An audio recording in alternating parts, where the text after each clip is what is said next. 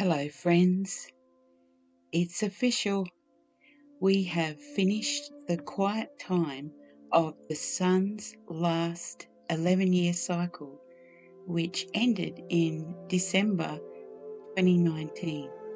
On September 15, NASA and the USA's National Oceanic and Atmospheric Administration announced the beginning of the new solar cycle number 25. Sunspots, flares, and coronal mass ejections are expected to increase in the coming years, leading to maximum sun activity in 2025. Based on modelling, the peak of the solar activity is expected to be in July 2020, with 115 sunspots estimated to appear. Wow!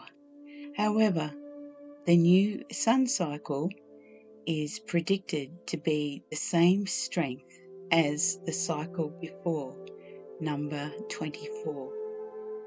Solar activities are expected to re-emerge in the higher latitudes of the Sun. After the September equinox, we certainly saw an example of this when a seam of coronal holes formed near the top of the Sun. I photographed a flare using my phone and then afterward experienced the tiring effects of the solar wind that streamed to Earth. I made 2 videos about the solar activities, and I'll leave the links in the description box below. As the new cycle progresses, the Sun's action is expected to shift from the top down towards the equator.